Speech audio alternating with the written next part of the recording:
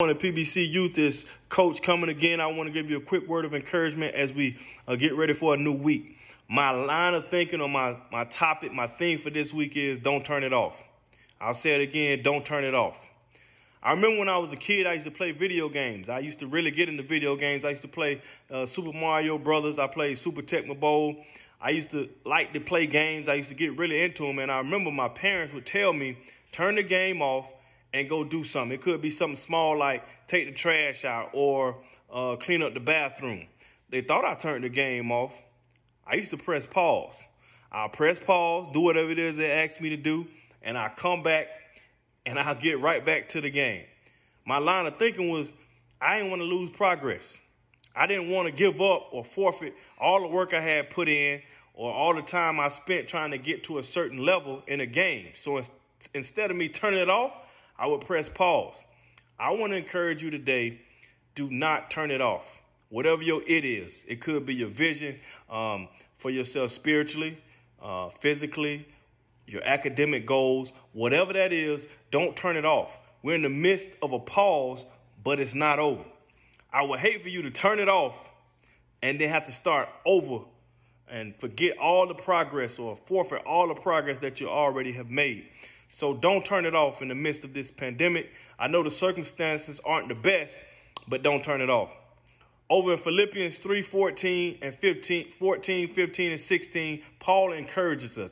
He says, this is what he told us. He says, I'm not going to worry about the past. He said, the past is the past. I'm going to strain and I'm going to press on and I'm going to move forward. I'm going to move ahead.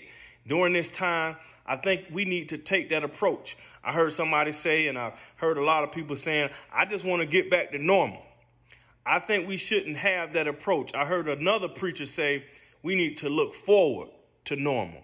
Understand that our normal may be new, and that's okay.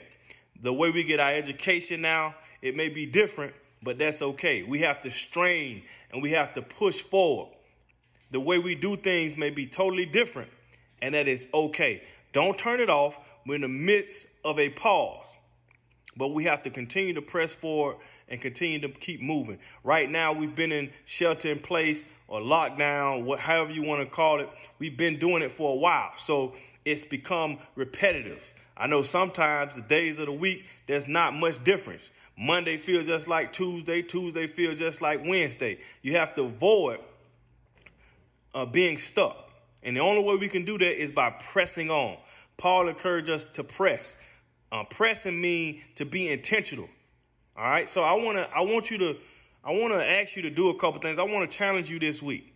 I want to challenge you. First of all, I want you to really look at Philippians 3:14 and 15. All right. Now, I also want you to do something for me this week. On Monday, I'm going to call that Make Yourself Monday. I want you to make yourself get up 30 minutes earlier than you have been. If you've been getting up at 9 o'clock, get up at 8:30. When you get up, I want to encourage you to look at that scripture. And also, I want you to listen to some type of music that's going to get you in a place where you can worship. Some type of music, whatever that music is for you. But I want to put you in a center yourself with God through reading the Bible and also listen to music. All right.